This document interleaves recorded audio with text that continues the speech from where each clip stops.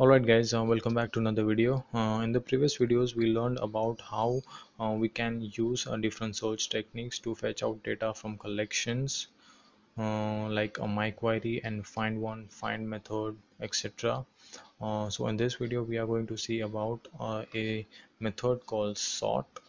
So this is the method extending with the find method. So what this sort method does is that it will arrange the data based on ascending and descending order. So what based on your specifications or requirements, what you want to sort. For example, if I want to sort name, or if someone wants to sort address, based on the user's requirement you can sort data. So the parameter, first parameter is about the column or the key which you want to specify, and the second is for ascending or descending order.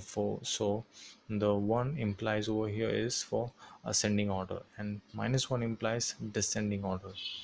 So let's see in practical, and this is the same code as the previous one, initializing on the import method, creating a demo client as mongo client object, and then um, these are the two parameters, localhost and default port, initializing demo database and db table, that is the collection, and the data has already been fed into the collection, so you don't need to worry about keeping it every time over there. You just, it's there. So let's try out on the ascending method first. So as you can see, the format which we had first was in a chronological order, that is from 1 2 3 4 5 in a format, in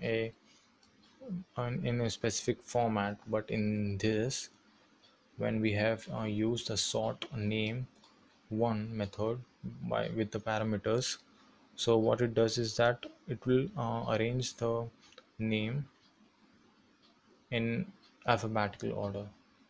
So this is what it does, and let's see on descending order.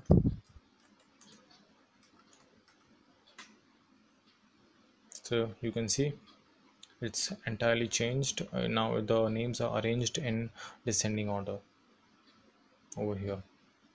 Yep. So based on your requirement, if you want to even change instead of name to address, you can do based upon your need. So these are the two different functions for sorting out your data in ascending or descending order. And yeah, if you have any questions, queries and concerns, comment down below, and thanks for watching.